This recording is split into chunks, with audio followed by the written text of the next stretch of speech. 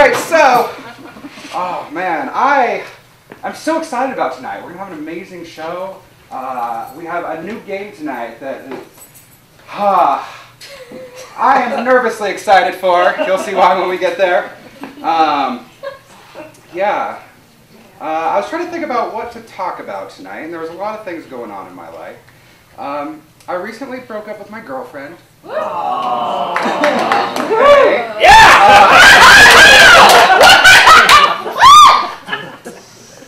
Yeah, okay, that was kind of how I felt about it too. No, it was kind of destiny. She got nosy and she made the mistake that all girlfriends eventually do, and she went through my internet history. And it wasn't like the creepy, weird porn or anything like that. It was the number of times per day that I Googled myself. That just kind of turned off, I guess.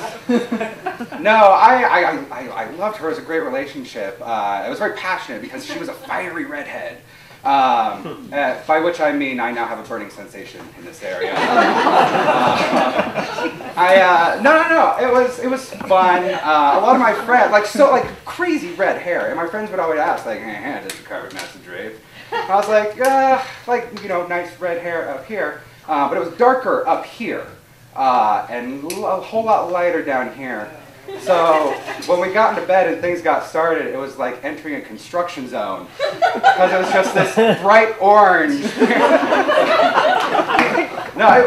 And of course it was just a disaster once you passed that. So did I mention that we broke up?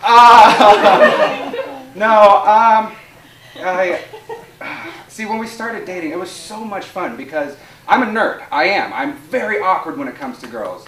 And I'll be with a girl, we'll be out on a date, and it'll be really fun at first, and I'll start to think about it too much. I'm like, this is going really well, I think is she into me? I don't know if she's, okay, maybe she is. Can I hold her hand? Should I hold her hand? Should I put my arm around? Should I offer my jacket? Can I kiss her now? Should I wait until the end of the day? Am I going to kiss her? Am I going to get laid? Oh my god. Yeah. That's why I like christianmingle.com, because before the date even starts, I know I'm not getting laid. So, yeah. But yeah, with her, it was really nice because we were on the same wavelength, so to speak. So we would just be sitting there and things would be going really well, and there'd be that moment that happens. Guys, you know this moment where you're just like, this is it, this is my end, this is where it's going to happen. But then again, I overthink things, and here's my thought process as I'm going through it. It's like, oh, this is going really well. Oh my god, I think one of those moments are coming. Oh my god, here it is. This is the moment. All right, is this the moment? I want to be totally sure. I don't want to make any mistake. And yep, that's right. That was the moment. That was it right there. Should have done it. Did not. But no, with her, it was perfect. We were in sync. Bye. But no, it was like we would just be sitting there, and it would just there'd be a lull, and we'd just go at it like rabbits. It was awesome. And we would the first time we were at her apartment, we're just sitting there having a conversation, and then there was just that sexual tension and a lull, and we just went at it. And we're just really into it, ripping off each other's clothes, and pulling things off. And then I get to the pants.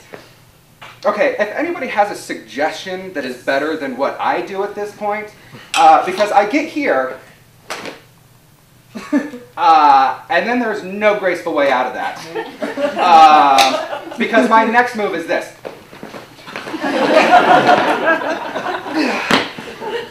So where were we? No, but here's where it gets better, is that it then turned into shower sex. Which, yeah, give it up for shower sex, ladies and gentlemen. Do you want to know what makes shower sex so awesome? It is the most dangerous sex a normal person can have. It is. A majority of all household accidents happen in the shower. And you throw another person in, and acrobatics, and you start knocking over soap, and pulling down the curtain. And yeah, it is really dangerous. So it's, yeah. But no, and of course, when I'm in the shower with her, and a lot of people ask, oh, so you dropped the soap. And I'm just like, my girlfriend doesn't try to rape me when I drop the soap, no matter how many times I drop the soap. Apparently 17, she still didn't get it. No, so that was a fun relationship, but you know, it's time to move on. Yeah, I mentioned ChristianMingle.com, and of course, being a nerd, I do online dating. And anybody here ever do eHarmony? eHarmony? All right, so I'm the weird one right now. Okay, thank you. Yeah. Has anybody here ever actually gone on an online date before? Yes. Yeah, okay. So I recently kind of came across something that when I go out with a girl, like there's red flags going up. And I'm trying to figure out if the girl can pick up on red flags that I put out. So I know what my issues are, I know what my quirks are, so I try to work them into everyday conversation. So I had a girl say, hey, you seem really nice to hang out with. You seem like a great person. And I was like, yeah, I know. That's why I talk to myself a lot, too. They still haven't figured that one out. No, let's see, where was I going with that? Oh yeah, online dating. And eHarmony, I love eHarmony because there's an application process in order to get on the website. Which means, and I didn't make it the first time. Yeah. I was rejected before I could be rejected, which is a whole new low. But I know where I went wrong. In the application process, my penis is not the answer to the question, what do you desire most in a woman? Which, yeah, just guys, single guys out there, just keep that one in mind. And being single and being a comedian, I travel a lot. And I'll get lonely out on the road like anybody does. So what I'll do is I'll take my GPS, I'll set it for like Hong Kong or something like that, and turn the volume way up and just put it in the seat next to me. So I'll be driving to Portland or something like that, and every 5 feet I'll be like, take a right at the next intersection, rerouting, take a left at the, rerouting, and it's just like having my ex-girlfriend there. It's awesome. It doesn't go, it goes beep, but it's in that same condescending, bitchy tone, you know? Yeah, oh, but it doesn't, okay, guys, okay, girls, earmuffs, guys, do you find it ironic that it's a female voice on the GPS giving you accurate directions? I still can't trust it. Don't trust it. Yeah. You lost them.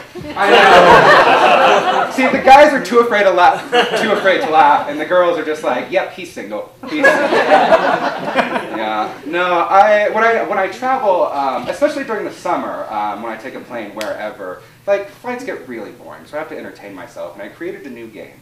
It's called What Is That Smell?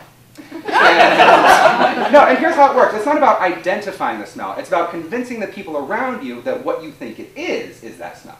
And I was on my way from Portland to LA, and I won with Spanish rice. That's right, Spanish rice. Yeah.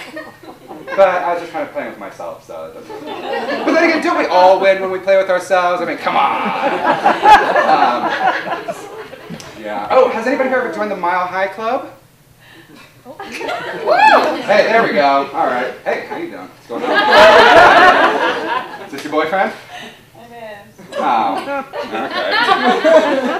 Good going, man.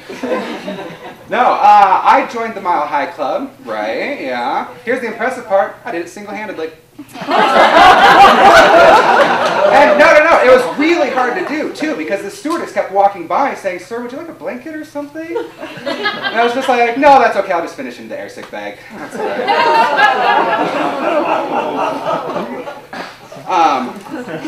Yeah, I'm sorry, I'm horrible like that.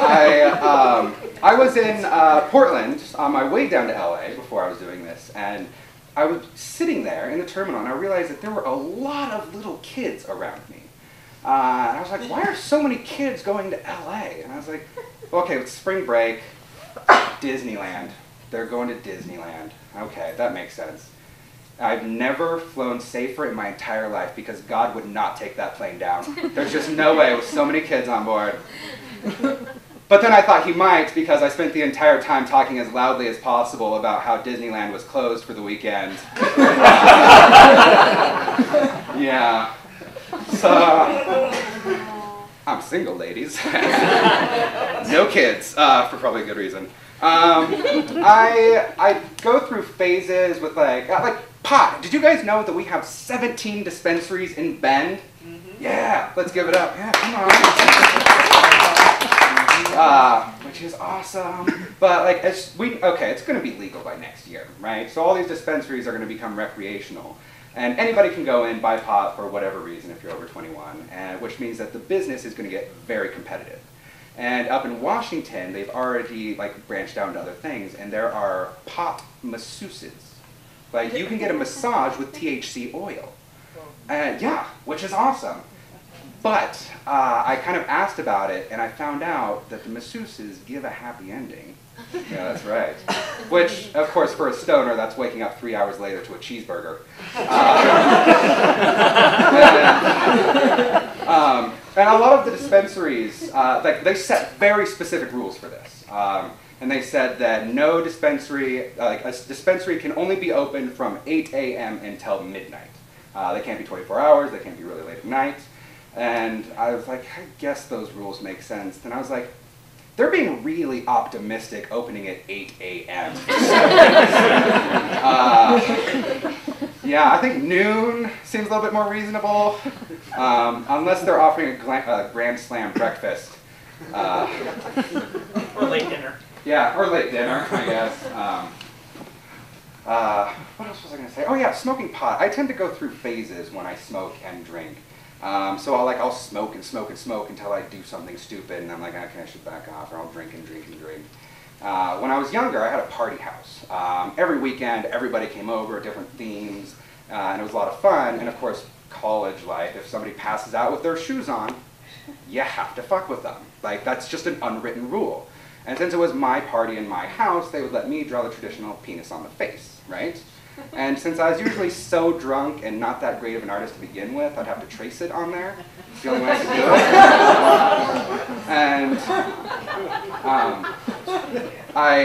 it. So I was like, okay, probably pull back on the drinking. And then the last time I quit smoking pot, I woke up one morning and went over to my friend, I was a stoner, woke up one afternoon, went over to my friend's house and started, lighting up. And the alarm goes off on my phone, reminding me of the court date that I had that day.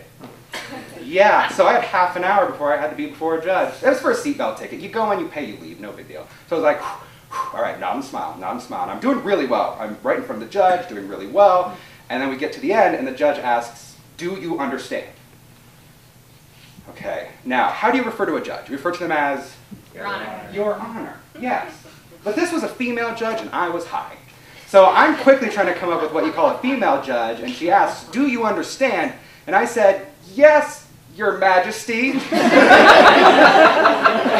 God. So yeah, that is kind of why I've cut back on smoking pot. But yeah, thank you very much, everybody. Enjoy the rest of the show.